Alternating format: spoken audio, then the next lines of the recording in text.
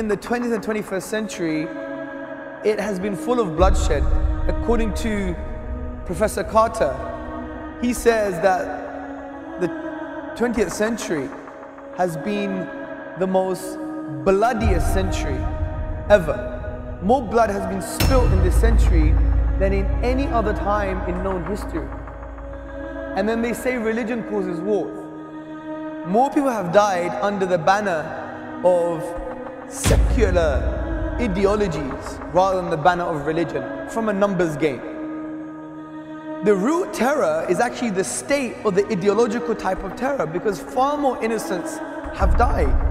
For example, Zbigniew Brzezinski, in his publication Out of Control, Global Turmoil on the Eve of the 21st Century, it was published in 1993, he said lives have been deliberately extinguished by politically motivated carnage. And he gives us some numbers. The war dead alone in the 21st century, just listen to this, the war dead alone for politically motivated reasons is 87.5 million people. Not 3,000 9/11, which is wrong and we disagree with. Not around 60 people in 7/7 in the United Kingdom, which is wrong and we disagree with. But look at the real type of terrorism. For politically motivated via state terror, 87.5 million people. I mean, even if you were doing a numbers game, you'd be shocked. How can you hide this? 87.5 million people for politically motivated reasons via state-backed entities. So what is the real terrorism? I mean, let's wake up. State terrorism is the terrorism. This whole war on terror is like a smoke screen in a way. If this is true that 87.5 million people have died for politically motivated reasons via secular nations and states, then we need to start talking about what is the real terror. And the real terror here is without a doubt state-backed terrorism. And we saw this in Iraq, 1.2 million people dying. We saw this in Afghanistan, thousands dying. We saw this with the use of depleted uranium on the tips of bombs when they were bombing the Gulf. And it created like a covert nuclear weapon, if you like. There's still radiation clouds there. Still there's DU dust in the atmosphere. Children are being born and they're deformed. They have no faces. They have no arms. So even just scratching the surface, you see the real terror is state terrorism. Now we're not saying what state. The point is, Muslims, we need to be just and speak the truth even if it's against our own selves.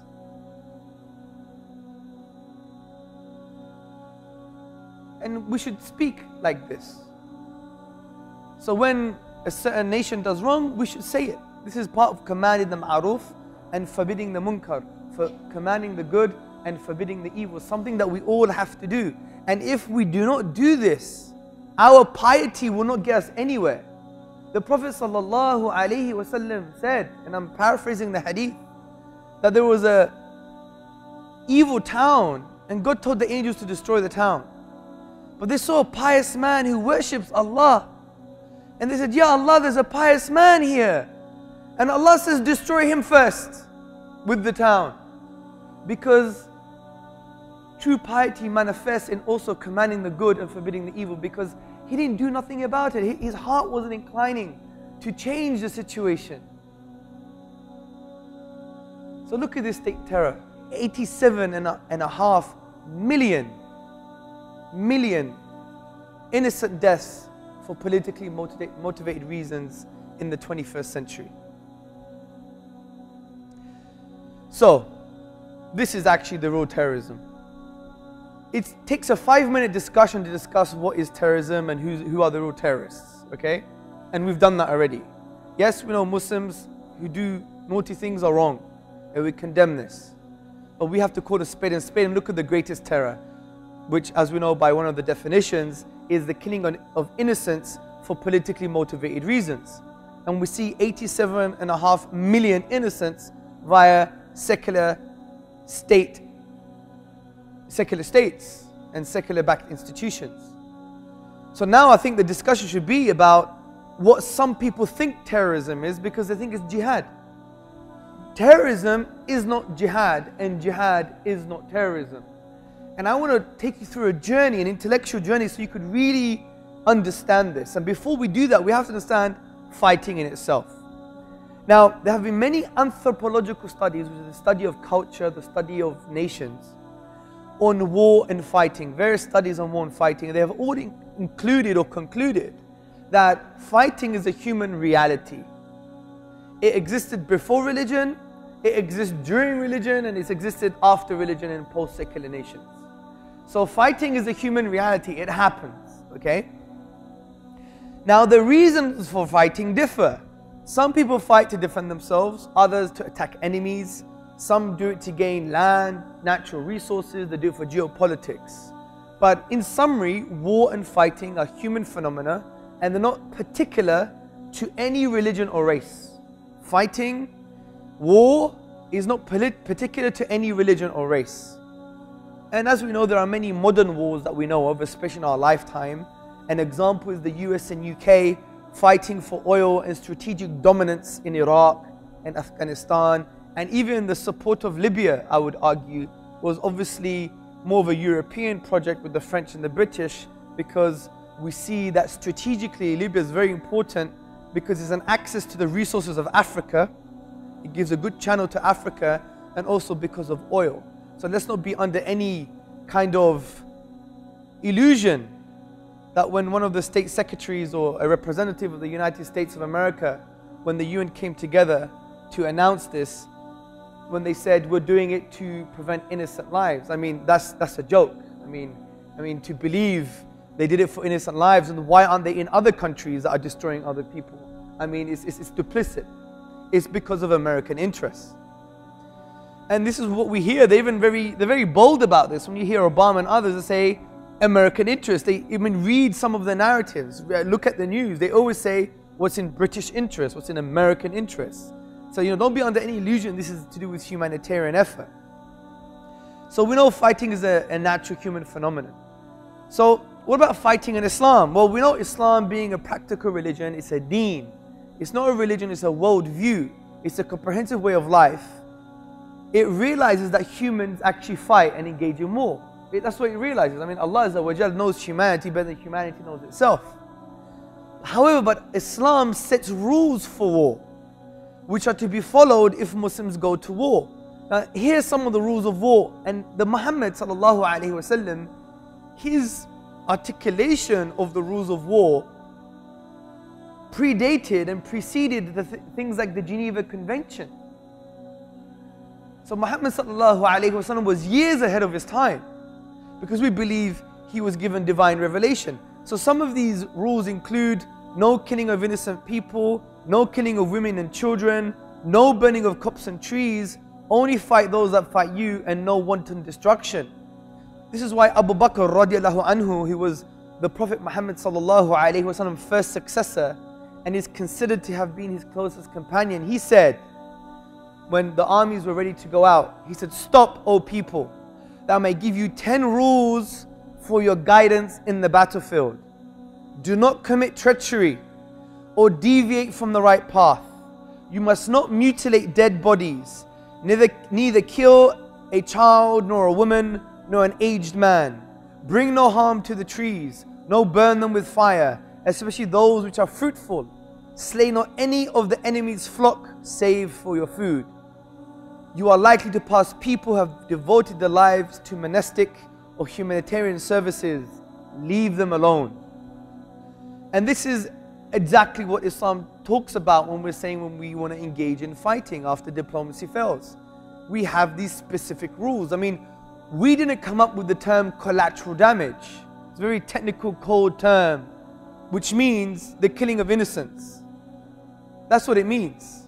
Oh, it was an inevitable death because we had to kill the majority evil people, but some innocents had to die. That's what collateral damage is. We don't invent terms like this. Every innocent person is a person that should be mourned and we should regret. So let me just walk through some of the rights concerning the battlefield and combatants. Now, first and foremost, we have a very general principle in the Quran in chapter 5, verse 32, when Allah subhanahu wa ta'ala says, whoever kills a human being without any reason, like a manslaughter or corruption of the earth, it is as though he has killed the whole of mankind. So what it tells us now is that Allah Azza wa Jalla is telling us that to kill someone, it has to be via a due process, via law, or via just reasons. This is why Allah in the Quran in chapter 6 verses 151, Allah subhanahu wa ta'ala says, do not kill a soul which Allah has made sacred except through due process of law. And this is why the Prophet Muhammad sallallahu alaihi wasallam said, the greatest sins are to associate something with God, shirk, and to kill human beings. Now, immediately after the verse of the Holy Quran, of the Noble Quran, which was mentioned in the connection of the right to life, Allah subhanahu wa ta'ala says, and whoever saves a life, it is as though he has saved the lives of all of mankind. So we see these values from the Quran and Sunnah really being strong about killing innocents and killing in an unjust way. Following from this, we also have the rights of combatants. For example, we're not allowed to torture. And we're not allowed to torture with fire as well. In the hadith of the Prophet Muhammad sallallahu alaihi wasallam that can be found in Abu Dawood, the Prophet sallallahu alaihi wasallam said, punishment by fire does not behave anyone except the master of the fire, Allah Azza wa Jal. Also, we have protection of the wounded. The Prophet Muhammad sallallahu alaihi wasallam said, do not attack a wounded person. Also, we have that prisoners of wars should not be slain. The Prophet sallallahu alaihi wasallam was very clear, and he said, no prisoner of war should be put to the sword. Also, the Prophet Muhammad sallallahu alaihi wasallam said, no one should be tied to be killed. He said, rather, the narration goes that the Prophet sallallahu alaihi wasallam has prohibited the killing of anyone who is tied or is in captivity. Also, we have teachings concerning the looting and the destruction in the enemy's country. It's been narrated in the hadith in Al-Bukhari and Abu Dawood that the Prophet sallallahu alaihi wasallam said, the Prophet has prohibited the believers from loot and plunder. And in another hadith in Abu Dawood, the Prophet sallallahu alaihi wasallam said, the loot is no more lawful than the pig. So these prohibitions. Obviously, we also believe in the sanctity of a dead body.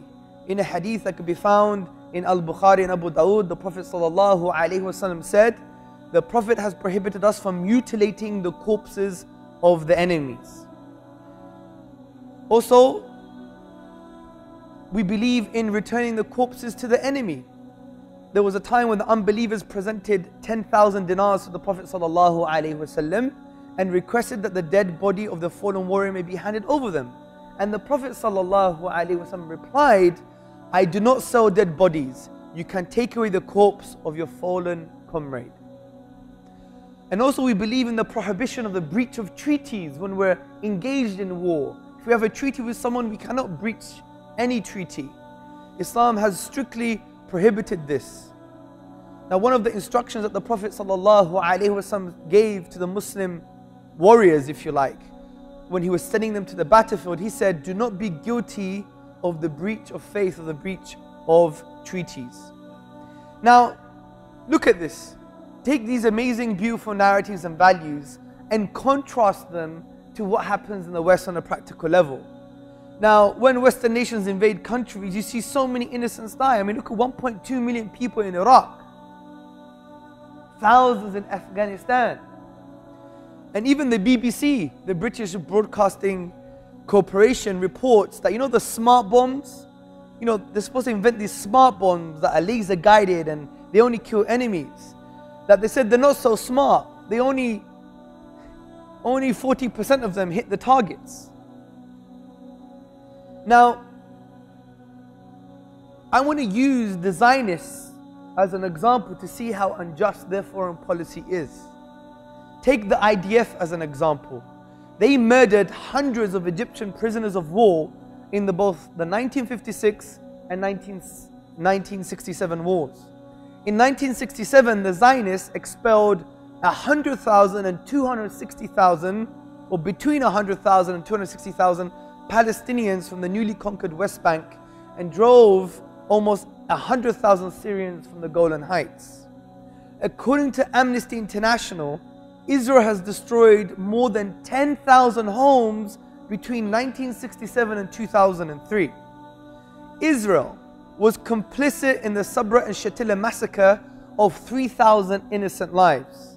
We don't see this mourned every year by the West, do we? We remember the 3,000 lives in 9/11, but what about the massacre of innocent human beings in Sabra and Shatila? I'm not trying to compare the two, but I'm saying, is the blood of a Muslim less worth than the blood of a non-Muslim? Is that what people are trying to say? Islam doesn't believe in this. We believe in every human blood has equal value from this perspective. Israel was complicit in this massacre, and after an Israeli investigation, the commission found the defense minister Ariel Sharon to bear personal responsibility, quote unquote. During the relatively recent Lebanese war, the IDF fired over 1 million bomblets. 1 million in a population of 650,000 in southern Lebanon. That's like 2 bombs per person. And one Israeli soldier said, "What we did was insane and monstrous." Human Rights Watch concluded, Israel has violated one of the most fundamental tenets of the laws of war, the duty to carry out attacks on only military targets. Now, Professor of Political Science John Mersheimer and Professor of International Affairs Stephen Walt, they state, viewed objectively, Israel's past and present conduct offers little moral basis for privileging it over the Palestinians. We know Israel is the target of 65 UN resolutions. The themes of these resolutions include, and I'm quoting, the major themes reflected in the UN resolutions against Israel over the years are its unlawful attacks on its neighbors, its violations of the human rights of the Palestinians, including deportations, demolitions of homes, and other collective punishments, its confiscation of Palestinian land, its establishment of illegal settlements, and its refusal to abide by the UN Charter and the 1949 Fourth Geneva Convention relative to the protection of civilian persons in a time of war. And this is one example. This is using the Zionist entity. If I were to talk to you about the United States of America, I mean, subhanAllah, what they've done to South America alone, they've been very intimate in the political affairs of the Latin Americans and Europe itself and Africa. I mean, we could go on and on and on, but if we were here, we'd be here until Ramadan. So this is for your own research to check out for yourself. So I use the Zionists as an example.